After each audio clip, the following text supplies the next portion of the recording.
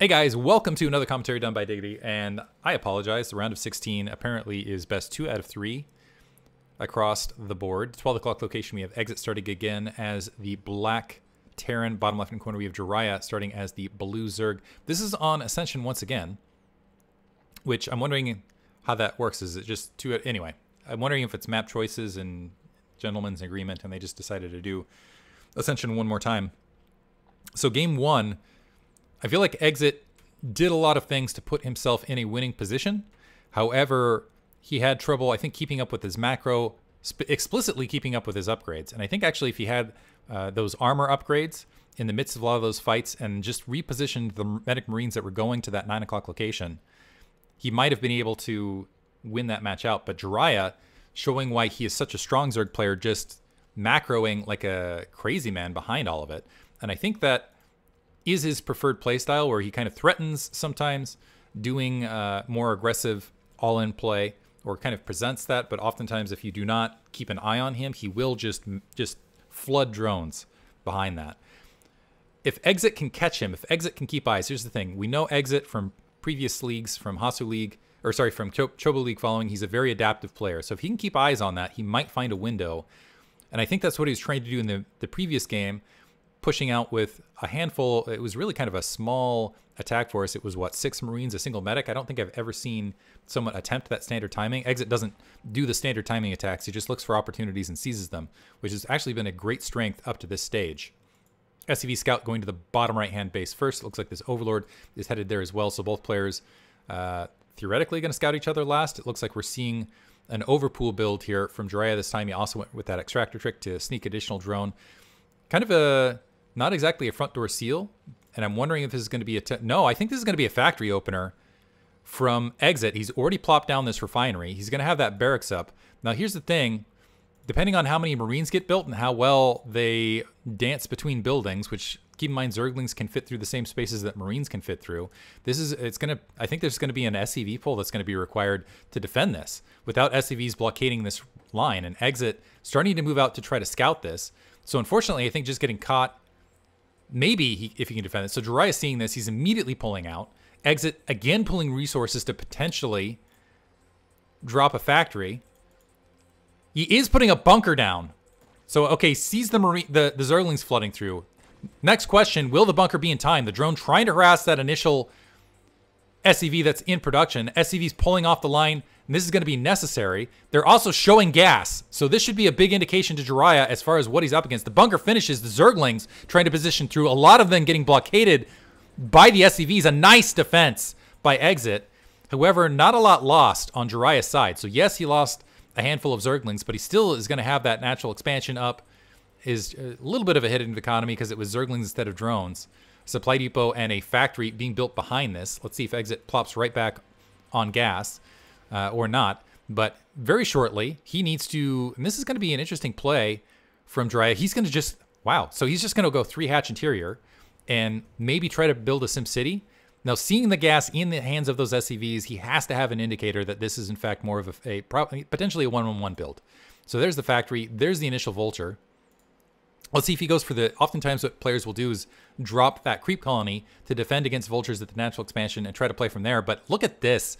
Exit snuck an SCV out in the midst of this, and he's going to go for a proxy starport and potentially go for a proxy vulture drop. So move the vultures up, check that front door, and if the Sutton colony's here and Zerglings are just blockading and it's nothing else, he's just going to drop directly into the main. And that could be very challenging, especially if Jiraiya does not opt to go for a Hydra build to follow things up. This could be absolutely devastating. So there's the Marines actually going to pull out. They're going to try to press against the Zerglings on the front. I have to feel like Jiraiya should sense something, mostly because usually with a standard 1-1-1 build, the vultures will... You don't just send the pair of vultures out. You just send that first vulture as rapidly as possible. 2 vultures now cycling out that natural expansion. The Zergling's going to go retreat. There's Jiraiya waiting to the last second to go ahead and drop that creep colony. And let's see if...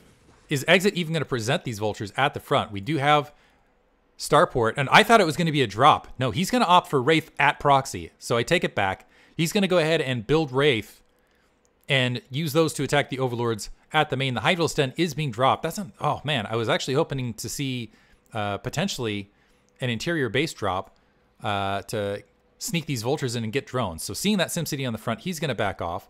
The Wraith has managed to sneak in to the main. He's pecking away at drones here. Some Hydralisks should be there shortly. So as far as does this, and it looked like Jiraiya was trying to plant the drone to say, so he's trying to plant an evolution shape. So he's taking the weak drones. I like this play. He's taking the weak drones and using them to build buildings to regenerate their health. So he's technically lost 3 drones, but not really, because one of them is becoming an evolution chamber that he's planning on building anyway. Single Hydralisk out. That's going to go ahead and actually canceling the evolution chamber to follow. So looks like 2 Wraith are out. Now we're seeing a control tower behind this. I'm again wondering if this is going to turn into vultures. Pecking away at this, but I think Jiraiya defending this pretty well. Some Zerglings getting picked off from the vultures, but Exit still hasn't taken his natural expansion. He's invested very heavily into the 1/1/1. Let's see if he can keep these Wraith alive. He's definitely kept Jiraiya in more of a back foot, but Jiraiya's done a pretty good job macroing and defending behind this. It has halted a 3rd base, but Jiraiya is still sitting at 2 versus just the single base comparatively. Mines now being upgraded. Layer tech being upgraded for Jiraiya as well. So Exit, again, kind of showing some nice harassment. There's the dropship. I wish that dropship would have been the initial build rather than kind of the follow-up. But you can see the vultures hanging out near that 3rd. That could be the difference. Some Zerglings going ahead and running up. They're going to go check that natural expansion. They're going to find that being built. And I think they're going to be able to sneak behind a lot of these troops. Actually, the Hydralisk just straight up pulling out. So Jiraiya may be going to follow this up with not exactly a Hydra bust, but at least a Hydra attack. This might be sufficient against just vultures. The Zerglings finding that natural expansion being built, 2 of them dying on the front, a 2nd factory being plopped down. So Exit kind of shifting into more, rather than doing the shift back to Medic Marines, just going to the attack. This SCV is going to die. That's going to slow down that command center drastically. And so Hydralisk sitting outside of the natural expansion, more moving in, but the vultures at this stage dropping into the main, halting that gas, getting a lot of kills. Does Jiraiya have the Hydralisks to deal with this? Just losing all sorts of the drones. The drones trying to peel back to that natural expansion, so it's attacks on both fronts. These Hydralisks here pecking away. They're going to be able to kill that command center. I do not believe Exit canceled it in time. So economic damage on both sides. Additional mines being dropped. So the Hydra's going to be able to clean things up at the natural expansion, but this natural expansion's been denied, and Jiraiya actually has a sizable amount of Hydralisks now planted at the natural expansion. It's anybody's game at this stage. I think Exit did enough damage to kind of equalize things. He does have a siege tank behind this. He's brought the dropship back. This still has not been scouted, so that's still going to be a factor in this match overall. But siege tech now up. The Hydras don't have range, it looks like. So not quite able to pick off, I don't think they have range. Not able to pick off that siege tank, at least in that attack. But there's going to be a Spire follow-up from Jiraiya. So if he pools enough gas, and it looks like he's pooling gas now, with Exit building nothing but siege tanks, he has no anti-air. He's on one base. I don't even see a Marine. Okay, there's 3 Marines in the bunker. If he follows this up with 5 Mutalisks, those 5 Mutalisks could easily get into the main and do a nice tech switch on Exit and really hurt him. The difference might be this Comsat station. I'm going to go ahead and reduce Jiraiya's vision moment to see the Comsat. The Comsat does catch the Spire.